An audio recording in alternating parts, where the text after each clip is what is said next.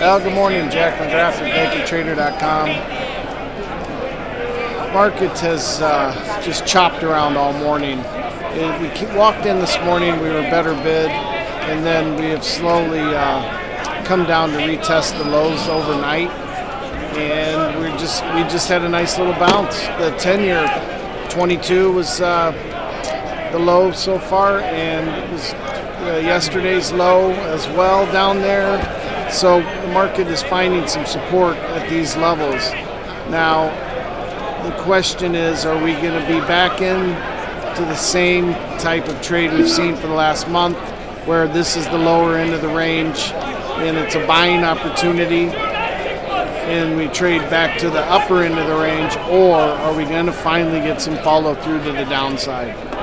And so far, you know, you've got to I think you got to pay attention to where the market closes.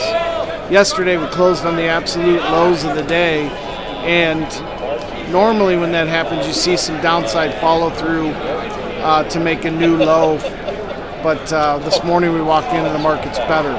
Today we have not made new lows yet. 72, for instance, in the red June contract is a support level, and I think you need to get back below there before you try to press this market for the next leg down.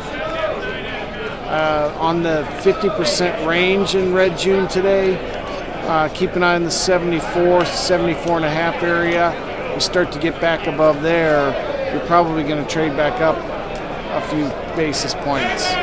Below 72, like I said, you could probably press the market again. Front end, you know, a little softer, but still holds in pretty well. I think that the way the year spreads look to me, you would look to buy some kind of dip in like SEP to red June spread, looking for the next leg up. It looks like that's going to be the trade, where you're going to widen some of these spreads out some more. So keep an eye on that. I did send the chart out this morning. In the options, Eurodollar options, I've seen some pretty decent plays go through today. One that was interesting is the March 85.97 strangle. Paper paid a half a basis point for 10,000. One of two things.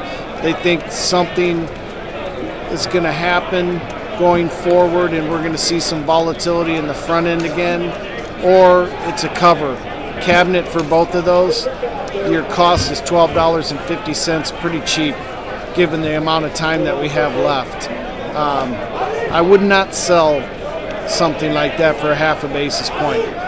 It's the risk reward is to own the strangle. We have seen some put buying in the short June contract that's off of red June. The 75, 80, 85 put fly traded for 4.5 for good size, 5 to 10,000, and the 80, 85 put spread traded for 4 for good size. And open interest yesterday in the short June 80 puts up a little over 20,000. So you are seeing increases in put buying and open interest in some of these strikes. What you want to keep an eye on that 72 level in red June, and the 10-year also right around 119.25 is, I think, where the trend line support comes in.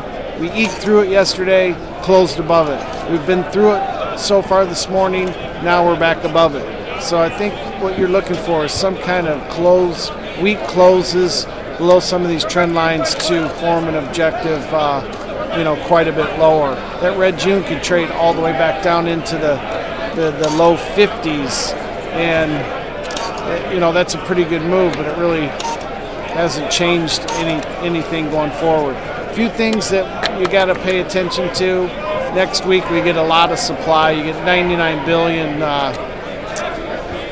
in treasuries being issued next week, and if you add in the treasury bills, you get 156 billion being issued again next week.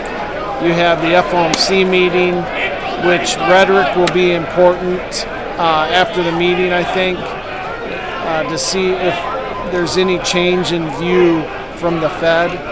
And of course, this weekend, the big event, Bears-Packers. That's the main focus, I think, that is going to be the rest of this day and going into the weekend. So have a nice weekend. Go Bears. Thank you.